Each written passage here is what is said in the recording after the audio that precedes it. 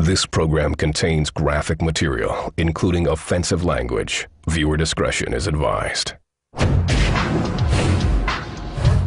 Chicago, a mob town from way back, in a place known for its criminal. Built for the poor, they were rife with violence and a haven for the drug trade. Welcome to Chicago, a gangster city.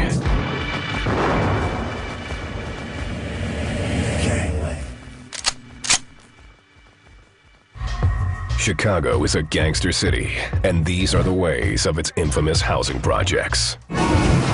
It's always been about power, and if you look at it, they're basically very much like the mafia. You know, they all have their nicknames, and it's all revolving around violence for control.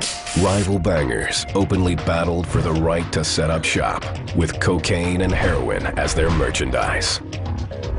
Many of these young people felt, hey, we're on the outside looking in. Society doesn't want to count us in. We will create our own economy, underground.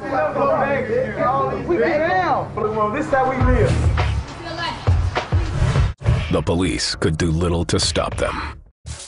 The Disciples' leader, Larry Hoover, cultivated a drug empire that, according to the Department of Justice, at one point earned in excess of $100 million a year.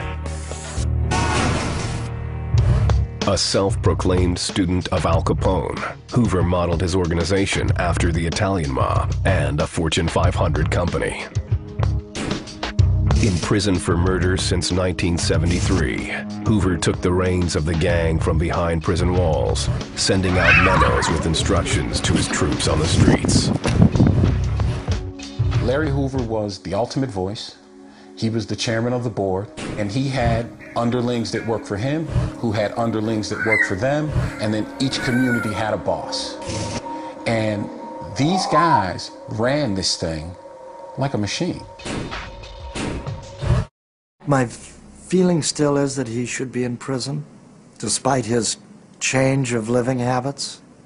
There are a lot of grandfathers that have lost grandchildren because of what he did.